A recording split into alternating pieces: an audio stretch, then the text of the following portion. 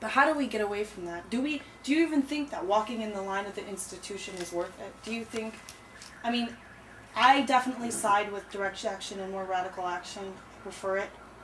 But if it's going to be stopped by, like, was it COINTELPRO or? Yeah, COINTELPRO has done a lot. If it's going to be infiltrated, I mean, I don't know, how do we? Well, if the movement could become stronger and much larger, I mean, they could actually fight COINTELPRO. But the movement now is weak. And when you think of, there's all these, the best lawyers, because they're progressive, they're losing their job. In Mississippi, the best would be Chokwe Lumumba. But, I mean, he wants to work in Mississippi because he's black, and Mississippi is very, very, the numbers there are black people who are poor, and they need a good lawyer. They won't let him.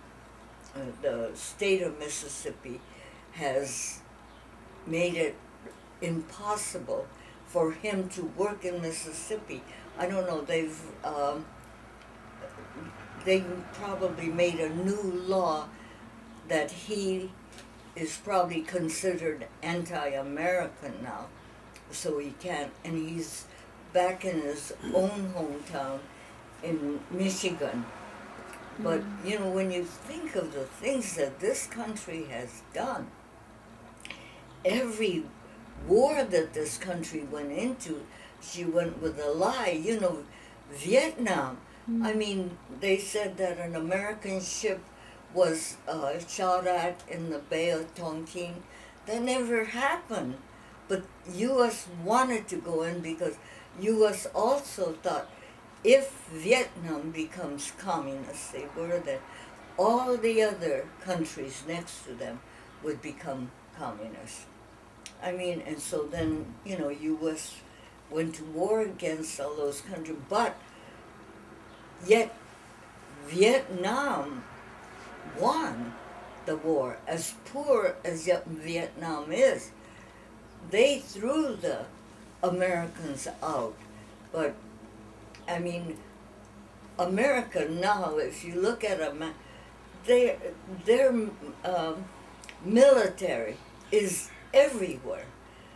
It's, oh my gosh, like the whole Middle East, Americans have their military. And of course, in the Middle East, the Europeans are with them. And same way, all those names, Kazakhstan and Tajikistan, all those something stands in near what used to be Soviet Union.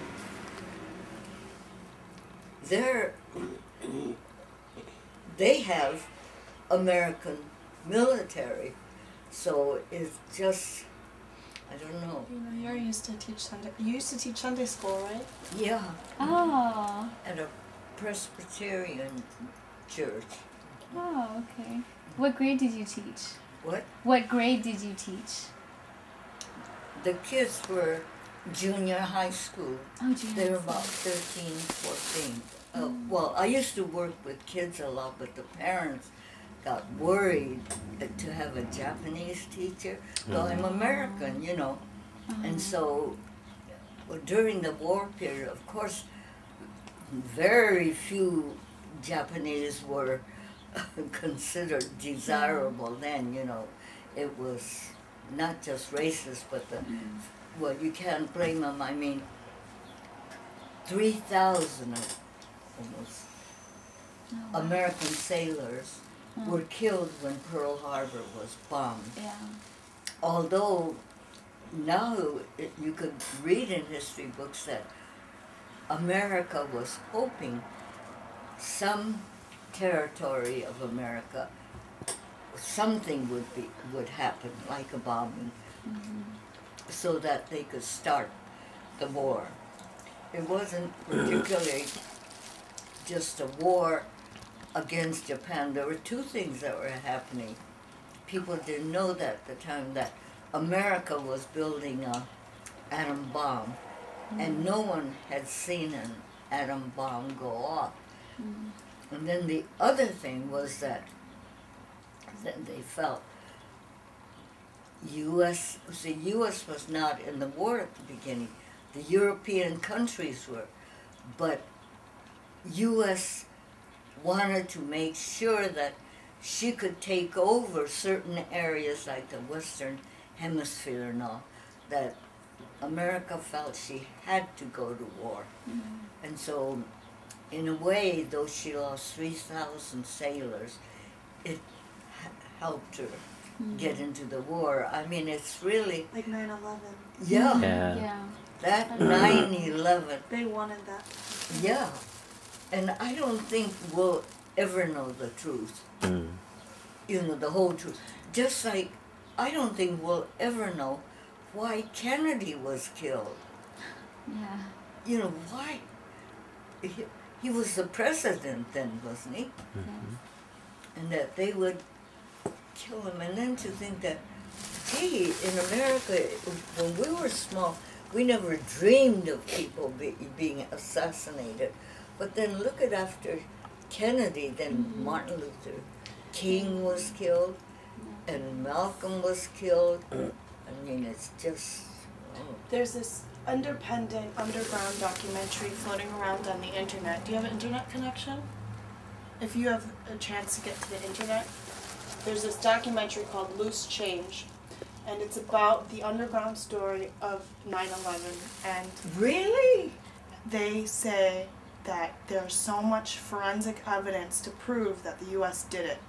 Yes. So if you I've can, heard that. you should really try to watch it. And basically, they say if you take a look at all the evidence that was found, that they found U.S. military parts of bomb wreckage, because the only two buildings that have ever fallen down because of a structural fire was the Twin Towers. It's never happened before. The way that fell, if you take a look, it looks like a demolition. Yeah. Like there was a bombing or a dynamite. There's no way it could have been a structural fire. No way. There's so much evidence to show that the U.S. did it. So, you know, take a look and see for yourself and see what you think. Oh, yeah. It's very, it's pretty crazy. And a writer from San Francisco, what's his name? Don Paul, he wrote something like that, and I can't remember the name of his book.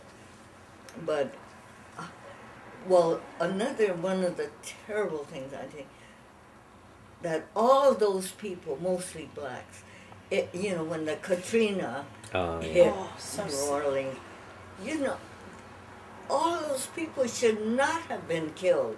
No. I mean, it just shows Terrible. what they think of blacks, as if they're... And you know, the people don't even realize there was about 4,000 Vietnamese shrimpers that were killed or disappeared. Oh, right, Yeah. and there hasn't been much You know, about did you read Michael Eric Dyson's book? Michael Eric Dyson, black progressive preacher. You know who he is? He's pretty... No, I've heard that name. I didn't know he was a preacher. I know he was a writer. He's amazing. He wrote a book called Hurricane Katrina, The Color of Disaster, and it's all about the politics of the communities of color and how the media portrayed it, and just all about it. It's very good. And he's written a lot of good stuff. Yeah. Yeah.